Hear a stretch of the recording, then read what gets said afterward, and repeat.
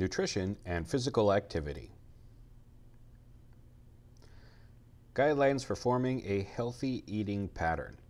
The dietary guidelines provide recommendations for forming healthy eating patterns that will promote health, reduce risk of chronic disease, and meet nutritional needs.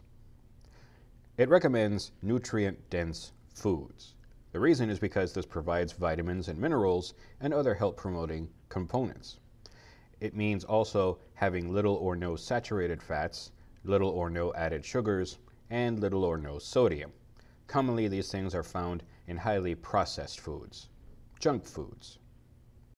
The idea that big things come in small packages is certainly true of blueberries. This tiny fruit is filled with healthy stuff and is an excellent example of a nutrient-dense food. Nutrient-dense food is looking at a quantity of food and kind of the value of the nutrition you might get from eating it. Mayo Clinic dietitian Kate Saratsky says nutrient-dense foods pack a healthy punch, delivering nutrients like fiber, vitamins, minerals, and antioxidants. The next question is going to be, well, how much of that do I want to include in my diet? When you're talking about fruits and vegetables, the answer is a lot. Not only are they nutrient dense, but they're low in calories. Still very nutritious, but it allows you to eat a larger quantity. Be aware though, some nutrient-dense foods like fish, nuts, and seeds are higher in calories. And so we'll want to be more cautious about our portions of those foods. For the Mayo Clinic News Network, I'm Jeff Olson. To help put the dietary guidelines into practice, you can use the My Plate food guidance system. This shows you the proportion of different foods that you should eat in a meal. Mostly vegetables and grains, smaller amounts of fruits, proteins, and dairy. Sometimes it's hard to know what to eat to be healthy. My Plate is a simple guide to help us out. Notice the 5 food groups: fruits, vegetables, proteins, grains, and dairy. Our plate at home should look similar to the My Plate guide. Notice how half the plate is full of fruits and vegetables. A smaller portion contains protein, like lean meat or fish. There's also grains, like whole grain bread or pasta, and dairy, like milk, yogurt, or cheese. Follow the My Plate guide. Fruits offer up a good source of fiber, vitamins, and minerals. Grains give you carbohydrates, vitamins, minerals, and some amino acids. Vegetables are important sources of nutrients and vitamins. They are very, very nutrient dense. Dairy products are great sources of calcium, potassium, proteins, and sometimes vitamin D when it's added. Protein foods include vitamins, minerals, and fats. If your protein comes from plant matter, like soy products or nuts and seeds, or peas and beans, then they will also have fiber. Malnutrition results from not eating the right amounts of nutrients. You don't have enough of anything. Undernutrition is not taking enough nutrients in for health and growth. So you're not getting certain nutrients in enough amounts. Overnutrition is consuming too much of certain nutrients or too many foods with high amounts of added sugar, solid fats, sodium, refined grains, or calories. You're getting too many carbohydrates, too much protein, too much fats, too much salt. Nutrients are components in food that the body needs to grow and maintain healthy function. Basically, the body needs nutrients to survive. There are 6 classifications of nutrients. Carbohydrates, which are mainly energy for cellular function. Proteins, whose primary function is to grow and maintain tissue and build other important chemicals in the body. Fats, which provide energy and protection. Vitamins, which contribute to important functions in the body. Minerals, which also contribute to bodily functions. And water, which makes up about 60% of body weight. It's important to recognize that all 6 nutrients are important for healthy function, with nutrient balance being the key. A great strategy to finding nutrient balance is to eat a wide variety of foods and avoid eating the same foods every day. Consuming fruits, veggies, and other nutrient-dense foods can help accomplish this. Nutrient-dense foods are often defined as foods that provide a lot of nutrients while not containing a high calorie count. So let's look at an example. Say you are craving something sweet. Option 1 is a glazed donut, which contains 190 calories and provides 8% of the RDI for vitamin C and a small amount of calcium and iron. Option 2 is a cup of raspberries, which provides 64 calories and is high in vitamin C, manganese, vitamin K, and copper. Raspberries also contain smaller amounts of many other vitamins and minerals, and they're loaded with antioxidants, phytonutrients, and 8 grams of fiber, which helps with digestion. As you can see, far less calories and many more nutrients, which equals a much healthier option. And that is the basics on nutrients. If you want to establish skills for a healthy eating pattern, you first have to make good, healthy food choices. This means choosing nutrient-dense foods like fruits and vegetables, and lean meats, and other proteins like nuts, seeds, or peas or eggs. Limit the amount of added sugars you use and saturated fats and sodium, so try to avoid processed foods whenever possible. Eat breakfast every day.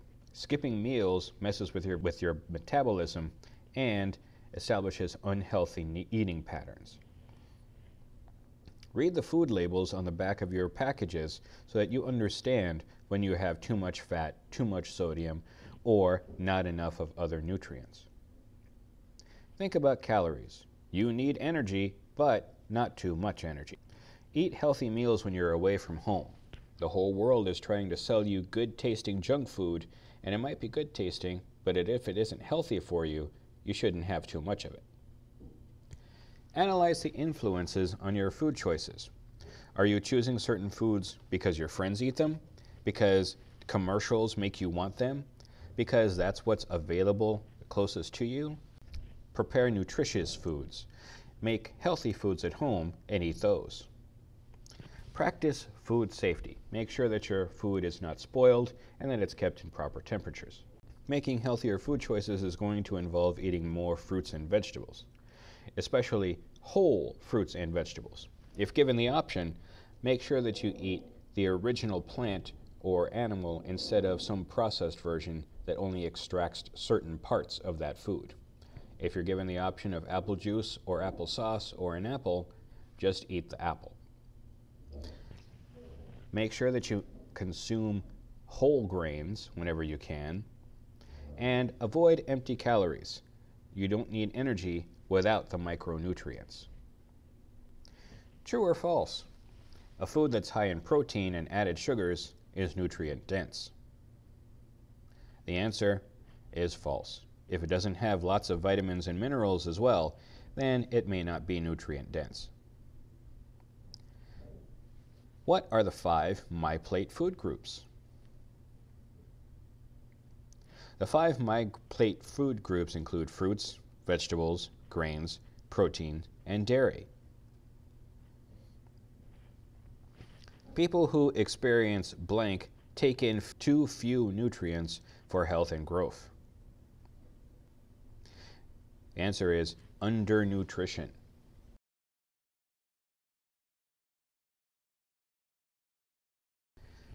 Your healthy weight range can depend on your age, your height, your sex, and your body composition. Body composition is the ratio of various components, fat, bone, muscle, that make up your body. Factors that influence body composition include genetics, the amount of body fat, where it is located, how much or how easily you're able to gain fat or lose fat. Eating patterns, what you eat, how you eat, and when you eat. And physical activity. Are you active? Are you not active?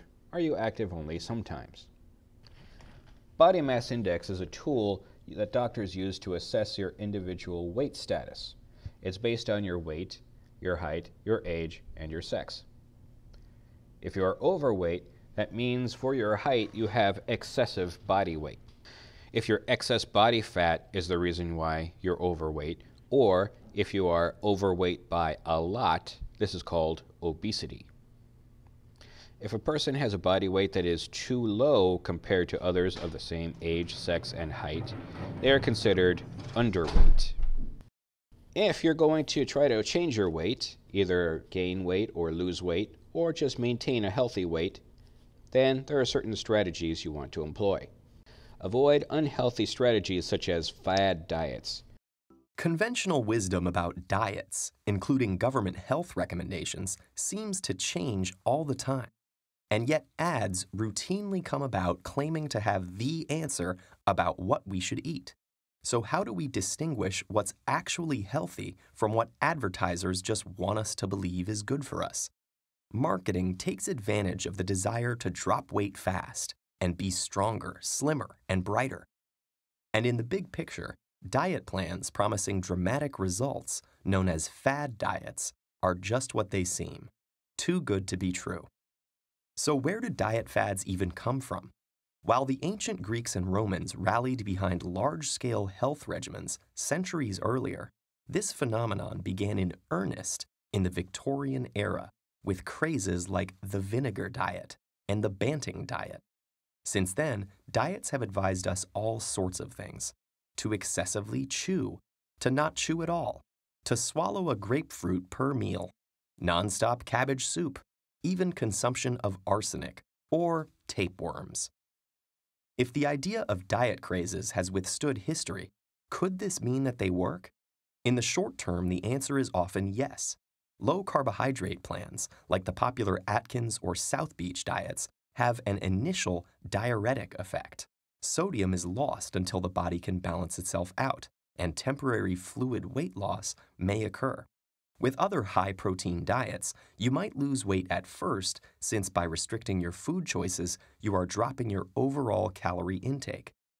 But your body then lowers its metabolic rate to adjust to the shift, lessening the diet's effect over time and resulting in a quick reversal if the diet is abandoned. So while these diets may be alluring early on, they don't guarantee long-term benefits for your health and weight. A few simple guidelines, though, can help differentiate between a diet that is beneficial in maintaining long-term health and one that only offers temporary weight changes. Here's the first tip-off. If a diet focuses on intensely cutting back calories or on cutting out entire food groups like fat, sugar, or carbohydrates, chances are it's a fad diet. And another red flag is ritual. When the diet in question instructs you to only eat specific foods, prescribed combinations, or to opt for particular food substitutes like drinks, bars, or powders. The truth is, shedding pounds in the long run simply doesn't have a quick fix solution. Not all diet crazes tout weight loss. What about claims of superfoods, cleanses, and other body-boosting solutions?